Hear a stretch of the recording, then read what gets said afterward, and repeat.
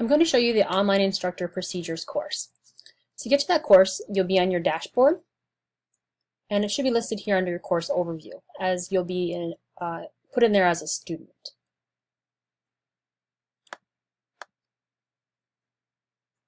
So this course, each semester will change, and what it has in it is it has the Online Master Syllabus if you need it.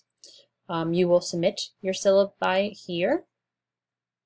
The early alert system is new. This is a form of where you can fill it out when students are having trouble. Take a look at that. It will tell you every week that you need to put your attendance in, when it's due, and how to do it. It will show you how to upload your syllabus, how to check class roster, and then it's going to kind of show you timeline and deadlines. So it shows you the first day of classes. If you need an online course revision, the process, mid-semester progress report, when the registration opens for the next semester, how to submit grades, and course level assessment.